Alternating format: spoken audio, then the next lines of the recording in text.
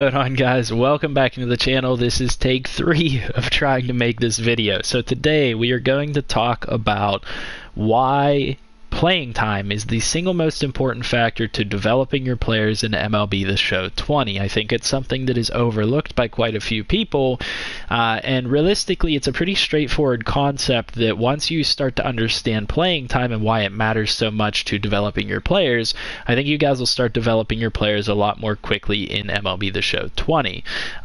What I will say is I think that there's a little bit of a misconception out there that the way that a player plays is the only determining factor in whether they progress or not. And I have an example up on the screen right here of a player that has been playing very poorly but has progressed quite a bit.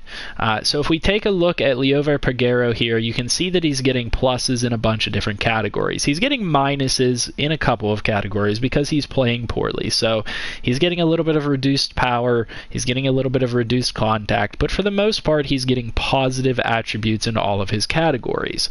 And for a player that is playing as poorly as he is, batting only 176 in AAA, you would be thinking, traditionally, oh, maybe he's not going to be progressing at all. But in reality, the reason that he is continuing to progress is because he's getting so much playing time.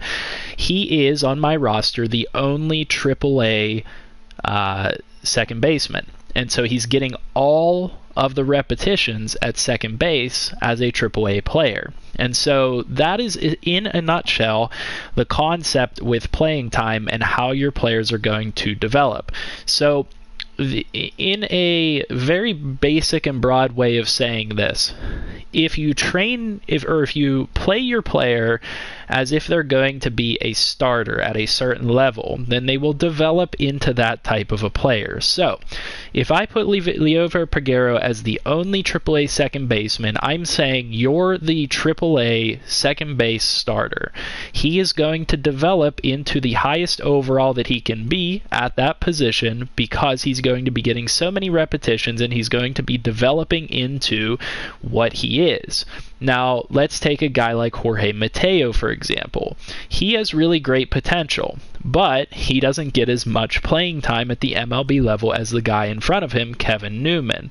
So, what can you deduce from this relationship between Kevin Newman and Jorge Mateo? What I can deduce from this relationship between these two players is that I am sitting Jorge Mateo up, or I'm setting him up to be a bench or utility or rotational type of player. I am essentially trying to develop him into that. So, unless I give Jorge Mateo starting reps, unless I say, hey, I need you to develop into a starting caliber player, he is not going to develop into that type of a player. So this is where a lot of people run into problems. Where a lot of people run into problems is they say, oh, well, he's up at the next level, I'm getting him some at-bats, he's batting really well, he should be progressing. But that is not the case. The single most important factor to a player's development is how much playing time they get. Because if you train to be a certain thing, that's all you're ever going to be. And this is a major philosophy that I have, and it applies to sports video games quite a bit in franchise modes.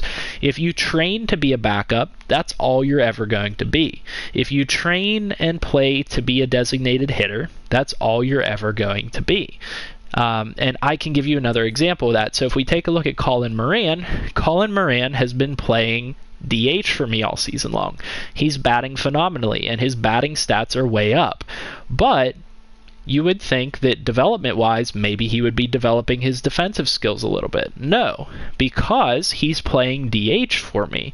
And because he is not playing defensively, because he is not playing third base, then those skills are not going to be developing because he's not getting the repetitions at that position for those skills to develop.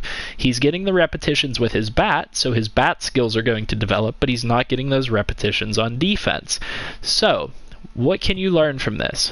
What you want to do is, if you want a specific player to develop, you don't want to sit them behind another player at a certain level. So like, let's take Antonio Reyes and Fritz Barrett, for example.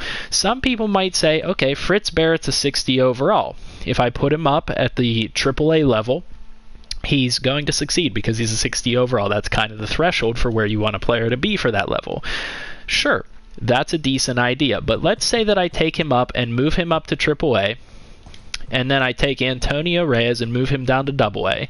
What you're going to see here is, no matter what, Joe Rizzo is going to be getting the starting reps because he's so much of a higher overall. Unless you micromanage it and play all of your AAA games, or unless you go in constantly and constantly put Fritz Barrett into the lineup, it's going to auto-manage Joe Rizzo to be the starter, and Fritz Barrett is going to be a bench player.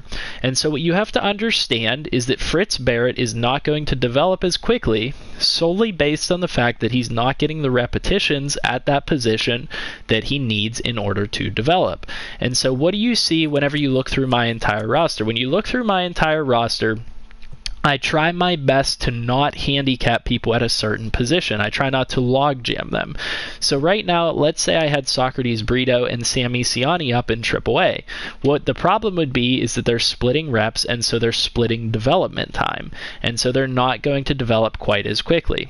In center field, for example, I had Brandon Marsh up in the MLB with Jason Martin, and I could have brought Travis Swaggerty up to the MLB at any point in time if I wanted him to. But I was holding off on doing that because I wanted to give him the most playing time possible.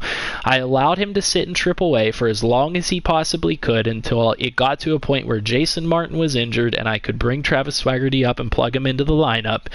And I left him sit there because it is more important for a player to get as much developmental time, as many reps as they possibly can, than it is for them to be at a specific level. Because let's say I call Travis Swaggerty up, and he is up now, but let's say I sit him on the bench all season long. He's not going to develop. He might develop a little bit by sitting there and learning and by being a potential young player, but he will only develop significantly quickly or significantly faster if he gets significant playing time. He will only increase in overall if he gets playing time. So let's say all season long, if I give Brandon Marsh all the reps and I don't give Travis Swaggerty any of the reps, you will see a significant difference between Brandon Marsh's progression and Travis Swaggerty's progression.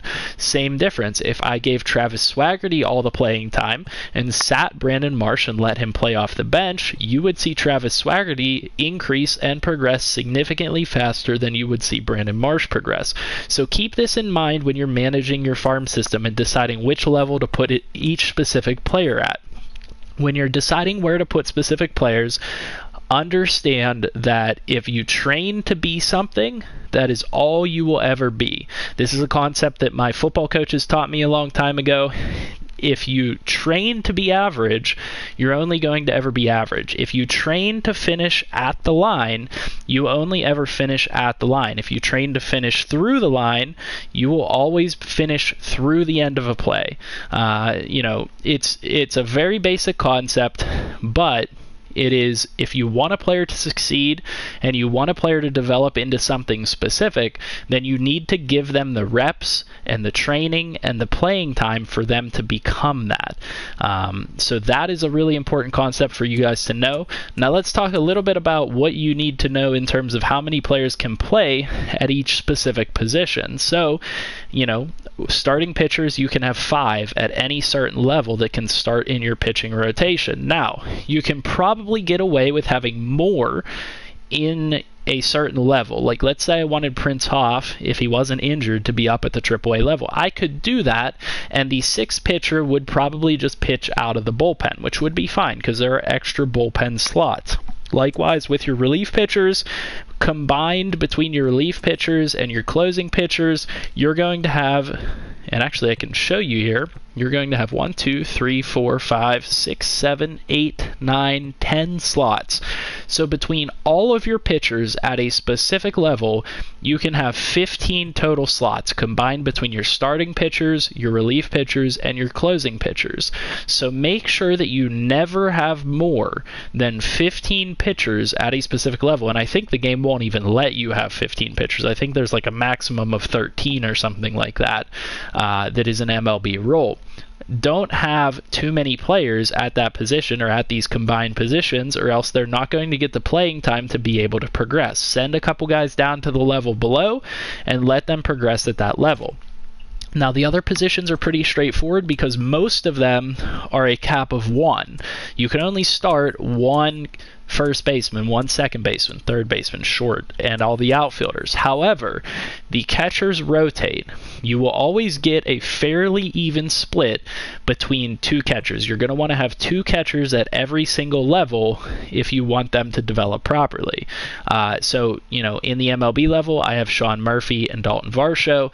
In AAA level, I have Arden Pabst and Jason DeLay, so on and so forth. You can only ever really play 2 players, and they'll split reps at that position. So keep that in mind whenever you're trying to develop your players. Like I said, the most important, I can't stress it enough, the most important concept for developing your players and developing them quickly is to simply get them playing time at that level. If I want a guy to come up to the MLB and I want him to develop into a major league player like I'm doing with Sean Murphy, I can't have him sit behind Jason Stallings or Melee or whoever the Pirates catchers are. I need him to be the #1 guy so he's getting all the reps and can develop. Now, this doesn't necessarily apply to real life. It doesn't quite work out the same way in real life, but in a game, that's how you have to manage it, especially in MLB The Show. That's how the prospects work. That's how you guys see in my franchise videos that I always have prospects developing so quickly, and I have certain players developing quickly. It is primarily because I know how to manage their playing time and give them enough playing time so that they can continue to develop. So, like I said, keep that in mind. Hopefully this helps you guys out in some way.